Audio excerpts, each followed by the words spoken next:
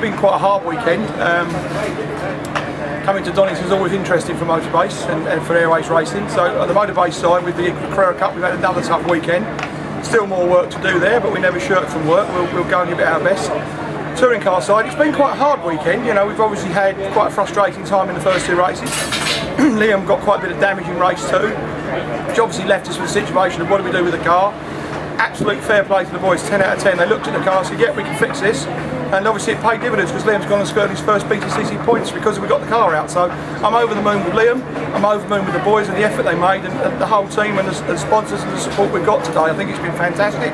I think Airwaves Racing showed what they're made of, and obviously onward and upward. We want more points, we want to press on. And the second race was quite physical. I mean, I do look at the damage sometimes and think, my God, I've seen better driving at a fairground, but it looked a bit like that today.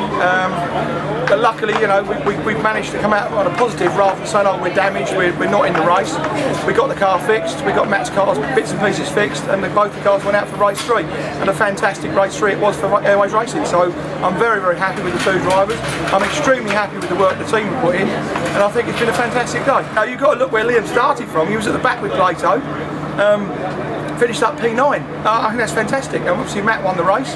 He started P10 and got to P1. And there was a little bit of luck in that, a lot of skill because you keep out the way of the trouble. And I think that we got a little bit of justification, a little bit of luck came back our way for the tougher luck we had through the day. So I'm very, very pleased with the team, the drivers. And as I say, it's great for the sponsors, and thank you for the support they gave us today. And a word on obviously Jackson's championship hopes. That's really given them a boost, and the way you controlled that race was fantastic. I think so. I mean, Matt picked his way through a lot of carnage, kept out of trouble. He did take one little hit to the wheel, which he said he radioed in that you know, that he'd taken hits to the wheel and it was a little bit out of kilter, but that settled down. He then came on the radio on the last lap, and we told him the last lap and said, oh, I've got a vibration. And you know, immediately, like all of us, we think puncture going to happen, something's wrong, he's not going to make it to the end. And he says, oh, by the way, I've had it the whole race. You know, I won't tell you the word I used down the radio at him, you can ask him what word I used. Because obviously if he's been there the whole race, it's not a problem. So Matt did a fantastic job today. I mean, you know, 4, 3, 2, and now a 1.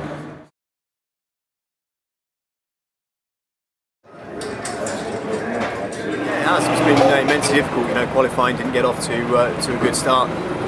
Fortunately we only managed to cover 1 lap, so we were on the back foot from the word go really. To salvage what we have in race 3, from what's been a difficult weekend with contacts in both of the first 2 races, it's been an uphill struggle, but you know, like to come away with a win for Airwaves Racing and everybody else that's involved, Sharp and Redstone and Leyland Paints, it's a fantastic result for the team. You know, what didn't look like it was going to be a good weekend has turned out okay. Yeah, so what was your feeling like, obviously, to cross that line after, you know, what has happened this weekend? It's always satisfying, you know, all the guys, you know, Airwaves Racing put a huge amount into prepping the car, and just to get the car here is no mean feat. So you know, to actually come away with a result for them that is a win is fantastic. You know, it's worth winning just to see Dave's face. It's nice that we didn't get it off the reverse grid. You know, the reverse grid drew 9, we were 10th, so we started 10th, and to come through and take the win from where we did is it's a fantastic result for everyone at Airwaves Racing.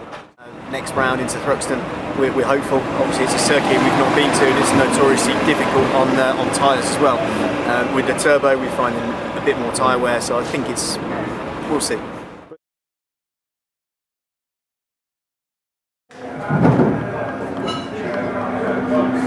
Started fairly averagely. You know, race 1, finding the feet again. I was pleased with qualifying. Race 1 didn't go great. Race 2 was obviously a disaster. Not my doing really.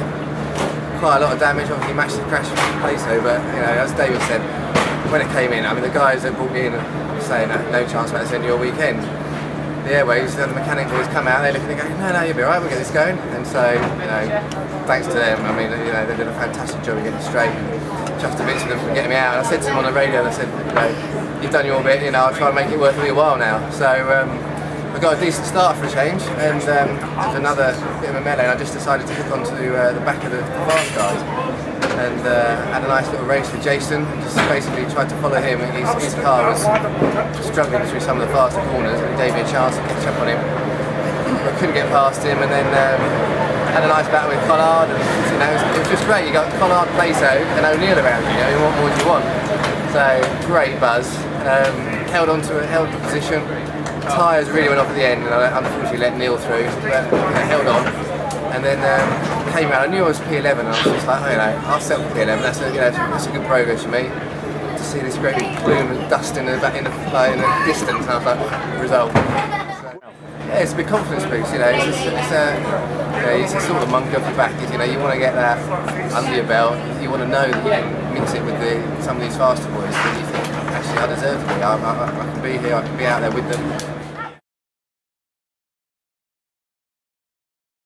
It's all about building blocks, as I've said before. It's a 10-leg series, that's 2 legs out of the way now. Liam's getting stronger, which is good. It takes a bit of pressure off of him to know that he can now do the performance and put in the performance he put in today. And obviously Matt's consistent. Matt's always going to be at the front, hopefully, if we give him the car to work with. As long as we do our job properly for our drivers, then they'll pay us back with results. And I think that's a great building block today that shows we're going the right way, and hopefully we're building on our best year ever.